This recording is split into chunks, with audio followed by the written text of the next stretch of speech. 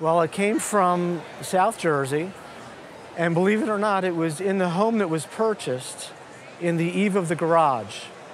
For several years, we never even realized that it was there. So what did you think when you first saw it? Were you afraid to pick it up?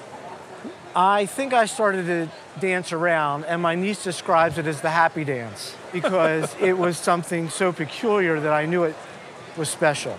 A piece of folk art has to have a lot of things going for it to be great. It has to draw you in. Yes. And that's exactly what this does. Back around 1890 or 1900, somewhere in that time period, somebody decided that they wanted to make something out of roots, and once they got started, they couldn't stop. Right.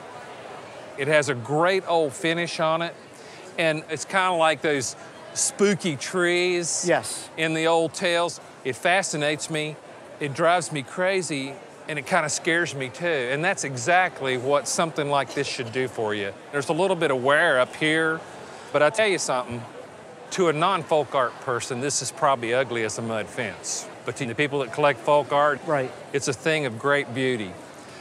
So much detail, several different snakes. Birds. A cat. Cat, my favorite.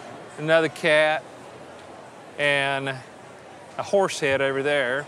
And as far as value is concerned, we really agonized over that part of it. Okay. I would say a good auction estimate would be $30,000 to $50,000. That's incredible. That's really welcome news. That's unbelievable. Wow. And that is just really wonderful.